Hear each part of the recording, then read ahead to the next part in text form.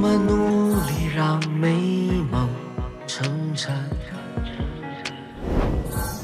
以为描述回春什么都可能，但是现实残忍，我们是人，请仔细看看眼前的我。日复一日，夜复一夜，没有尽头，换来却是一次又一次的疑惑。医生不是神，我们也是人，在我的笑容背后需要体谅的时候，你只要记得我心的沸腾，还好你的我依然是命的我。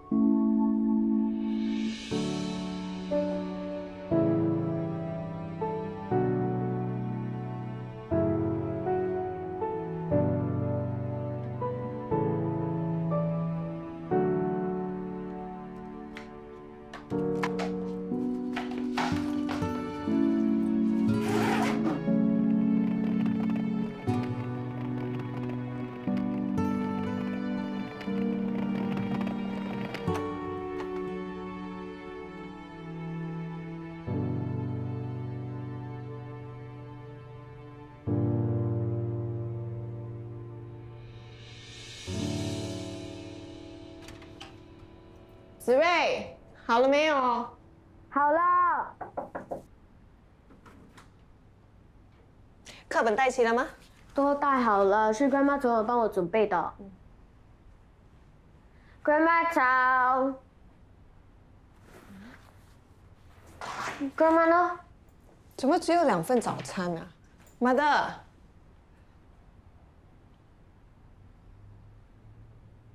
妈的！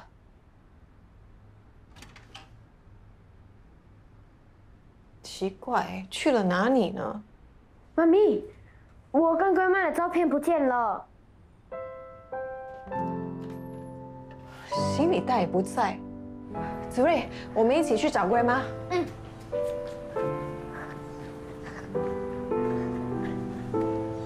妈咪 ，Grandma，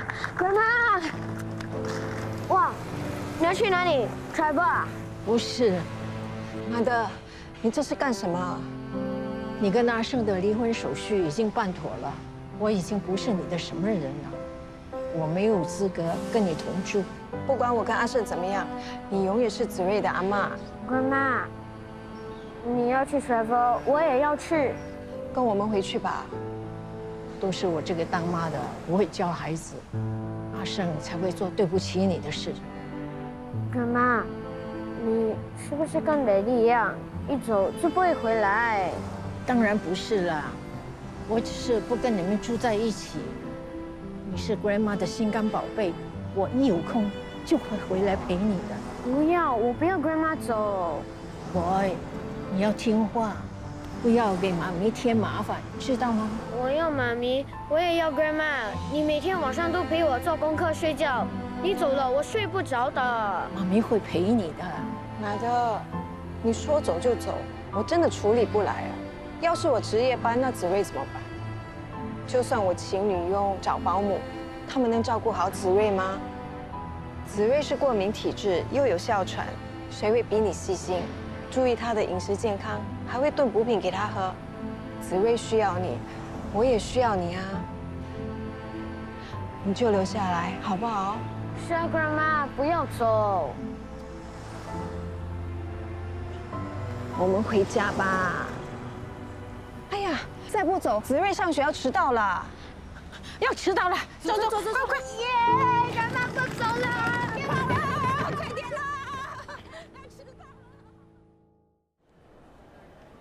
不好意思，你上次不是说要给我转接到专科照胃镜的吗？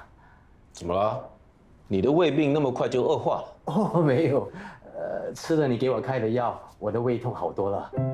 胃痛好了，反而想要照胃镜，哇，你真的很 tricky 哎！你上次不是说我们医生老是要你们病人做一些无谓的检查吗？不是啦，我的侄儿昨天来我家吃饭，他是医科2年级的学生，我把你给我做的检验全部都告诉他，他的说法跟你一样，应该尽快去照胃镜。现在的病人真的是很可爱，宁可相信医科的学生，都不相信已经毕业的医生啊。不是啦，second opinion 嘛，听多一点意见是好的，对不对？太opinion吧，你应该更相信网络，对不对？对，我也有上网查过哈，他们说如果怀疑自己有胃溃疡，应该尽快去照胃镜确认一下。那你想去哪一家医院的专科？我帮你写信吧。就这家好了，你们的肠胃专科。那是你自己选的啊，不要再说我帮自己的医院拉生意。不会，我上网查过了，网民对这家医院的专科有很不错的评价，这么多人说赞，我当然放心啦。既然你那么支持我们的医院，好，那我给你一个赞。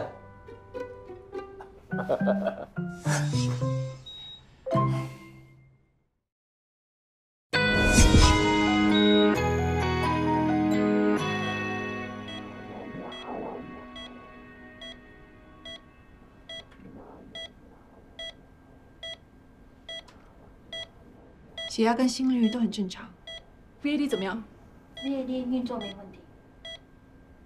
你的电池可以继续用，不需要换。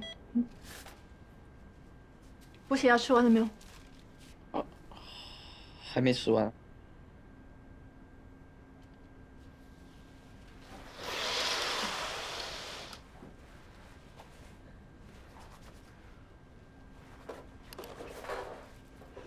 根据我的记录，你只剩下2天的药了。对不起啊，Dr. 超，我一定会提醒他记得吃药的。没事，我再开新的药给他。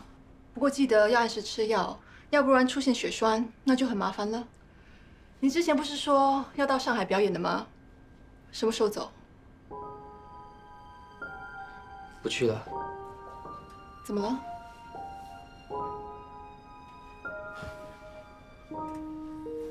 带着这出国，要提前通知航空公司，准备医药证明。主办方知道我的情况之后，还说要为我购买额外保险，安排医生在场待命。其实他们这么做也是为了安全起见啊。我不需要别人一直提醒我，我是一个病人，我很脆弱，需要特别照顾。我很累，感觉一辈子离不开这个东西，一辈子离不开这些药，永远都不能自由。你不要那么想，等到适合的心脏做了移植手术，你就可以跟平常人一样站上舞台，尽情的表演，实现你的梦想。不等于一命换一命吗？阿旭，你不要这么说哈。我也想尽快移植心脏，摆脱这个束缚。可是我一想到是别人牺牲了生命才换来我的自由，我就很矛盾。你就换个角度想，对方不是因为你牺牲自己，而是他自己的生命已经来到了终点。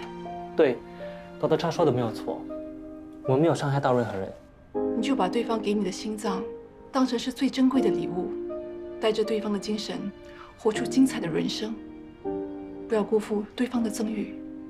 我是你的医生，治好你，让你健健康康，那是我的目标。不过你需要配合，我才能做得到。阿旭，一定要记住，你一点都不孤单，你有哥在，有Dr.超陪着你，你千万不可以放弃，知道吗？是啊，你还那么年轻，你要活得充实快乐，你一定要相信，更美好的未来正在等着你。我会努力的，为了你，为了我哥，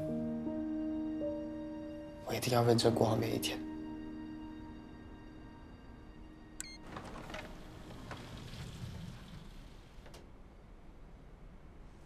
Hello， 你是音乐主播杨哲旭吗？我经常看你直播拉小提琴，真的很好听，我喜欢你的音乐。谢谢。我很期待你在上海音乐会的演出。不好意思，我们还有事情。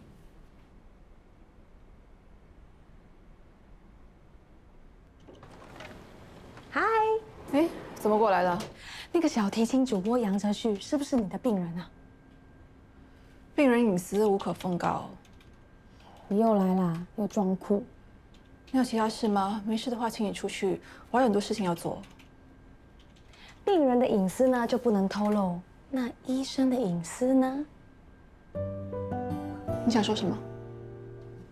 你知道了吗？门诊新来的医生 Dr. One 原来就是温博案。你特地跑过来就是想跟我说这个啊？当然啦，他是你的 ex 哎。他本来呢应该跟仁惠他们同一天来门诊报到，谁知道他在国外参加研讨会生病了，所以才会延迟来上班。消息打听得那么仔细，你想转去宣传部做 PR 是吗？我们是医生世家，可以不当医生吗？知道就好，你少八卦了，有损你的医生形象。是，学你最好，装酷。这件事情不要特地跑去跟 Dr. 说哦。可是我已经说了。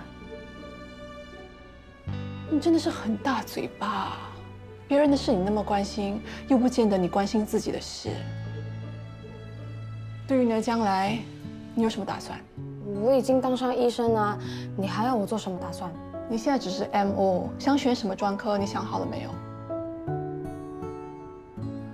拜托你，有时间的话就多看一些医学资料还有案例，想想对哪一个专科有兴趣，做好准备，不要整天懵懵懂懂过日子，好不好？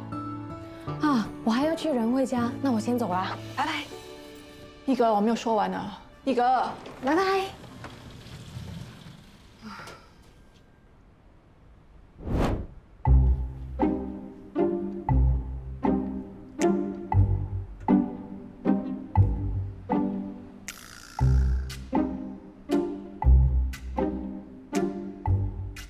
你那天说把窗户打开让空气流通，你走的时候居然忘记关。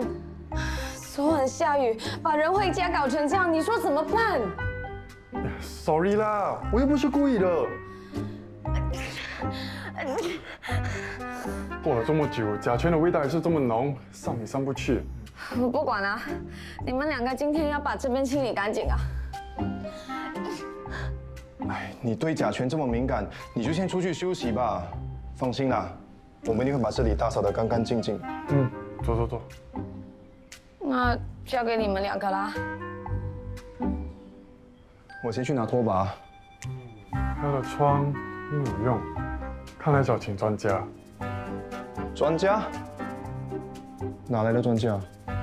一机在手，专家处处有。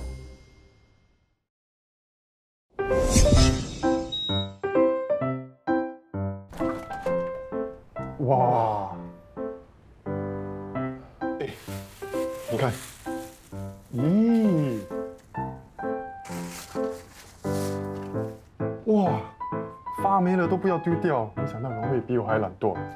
仁惠才不是懒惰的人，他应该是很忙，没有时间清理啦。你们在找什么啊？不要把他家弄得更乱啊！不要吵，你等一下就知道了。哎，这个还没过期耶！这个尘也坏了。很不卫生，我来丢吧。哎，一哥，你等一下，这个橙留一些给我。好，这边都黑了，不能吃了吧？不能吃，但是还能用啊。怎么用啊？哎，我找到最好的解药了。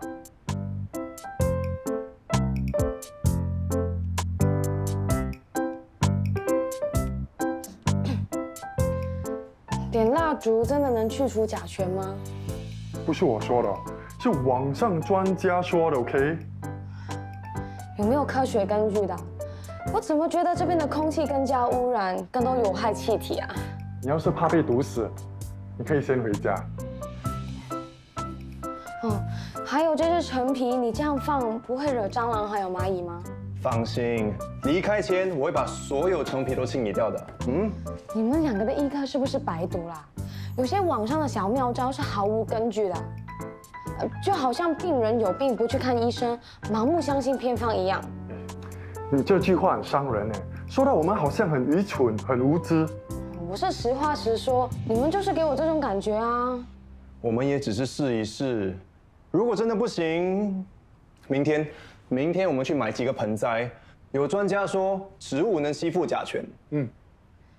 相比之下，我还是觉得空气流通比较好了。那我去开风扇。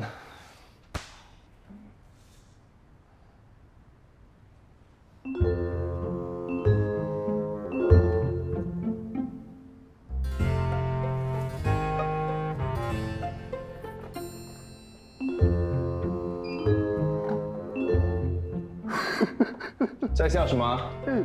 没想到人类小时候长得这样子了，白白胖胖的。人家是女大18变，他是108变哎。变？为什么乱拍人家东西？你懂不懂什么叫 privacy 啊？看了也不可以呢。不可以。等会儿，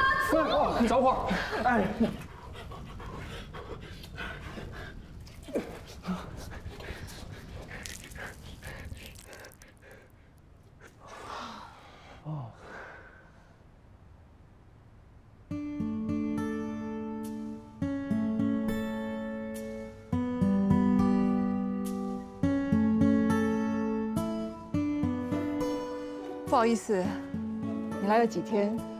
我现在才有空请你喝咖啡。只要你不是故意避开我就好。怎么会呢？再见还是朋友啊？只是朋友吗？怎么样？在这里工作了几天，对这里的环境还适应吗？以你对我的了解，你觉得呢？我忘了，你的适应能力很强，算我白问。谢谢你的夸奖啊！我要夸你的事情还没说呢，那么快就道谢了。当我知道你要来这里当医生，我真的替你感到高兴。看到你现在充满自信，我知道以前的你回来了。说真的，我还有点小感动。是吗？我真的很好奇，当年我们在一起的时候，我到底是什么样子？就像现在这样子啊，不怕别人的眼光，对自己非常有自信，不会被打倒，什么事情都以行动来证明自己的实力。看来我在你心里的形象还挺不错的。你曾经一度形象全毁，好不好？不过现在看到你重新振作，我真的很欣慰。放心吧，我一定会成为一个比你更优秀的心胸肺专科医生，抢你饭碗。好啊，那祝你成功了。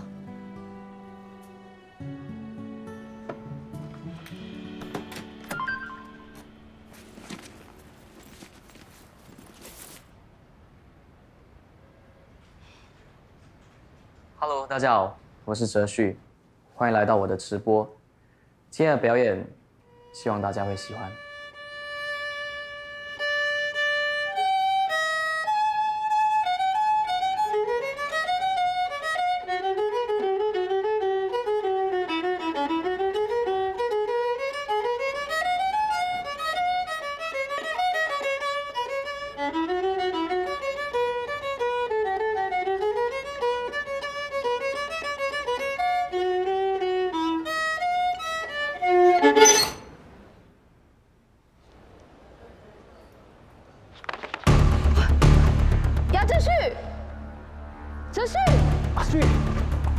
怎么了哈？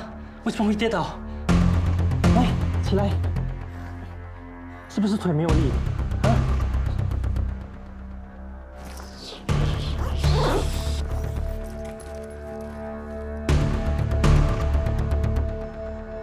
杨哲旭出事了，他晕倒了。哲旭，董事超，阿旭出事了。我知道，他现在清醒。他还清醒，可是他头昏，而且说话不清楚。让我看看他。哲旭，不要害怕，我叫了救护车，很快就要到了。我在医院等你们。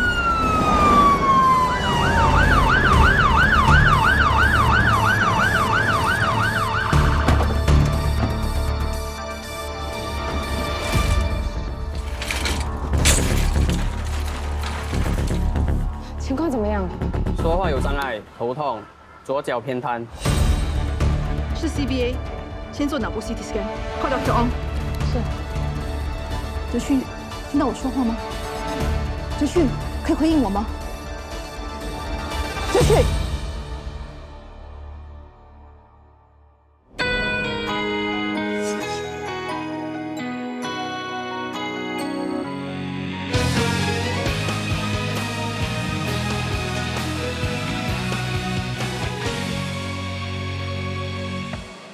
我们努力让美梦成真，以为描述回春什么都可能，但是现实残忍，我们是人，请仔细看看眼前的我，日复一日，夜复一夜，没有尽头。 换来却是一次又一次的疑惑。医生不是神，我们也是人。在我的笑容背后需要体谅的时候，你只要记得，我心人沸腾，白袍里的我。